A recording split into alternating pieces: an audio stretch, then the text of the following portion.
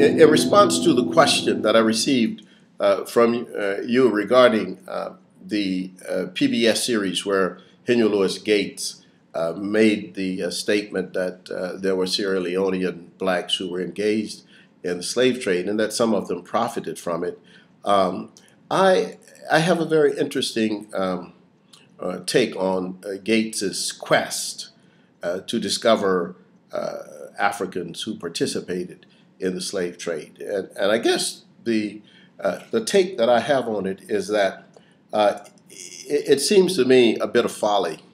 And also, not only folly, but Henry Gates is fundamentally wrong on this attempt to remove the guilt from the European slavers and place it on Africans. And this is why he's wrong. In the first place, Africans did not initiate the European slave trade.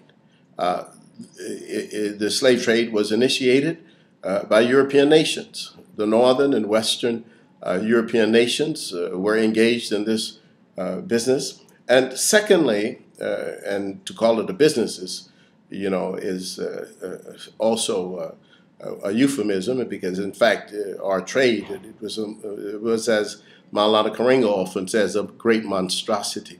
But the second point is that no African society that I'm aware of, with maybe the exception of one, an aberration, Dahomey, which is an aberration brought about by Portuguese enslavers. But I'll get back to that in a minute. But there was no African society where slavery was the principal mode of production, with maybe that one exception, as I can think about it in terms of my own work in the history of Africa, which I'm writing the second edition now.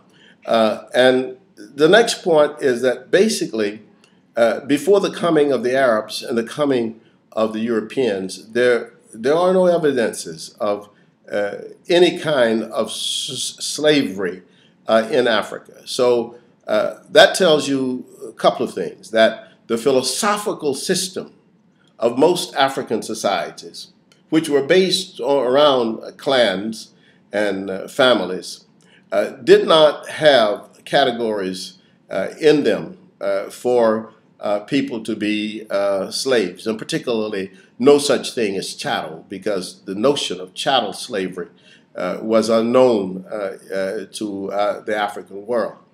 And then I think that the other point about Gates's position is that somehow profit was made by these Africans in Sierra Leone who were engaged in the slave trade.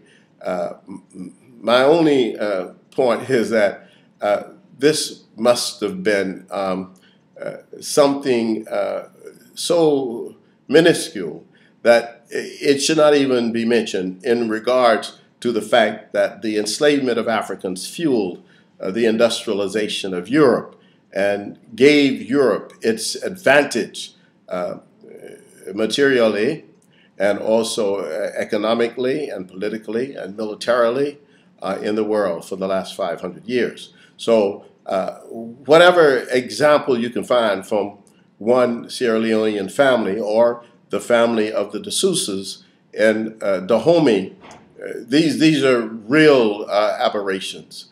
For the most part, you did have situations where we could say that there were some Africans who were collaborators with the Europeans.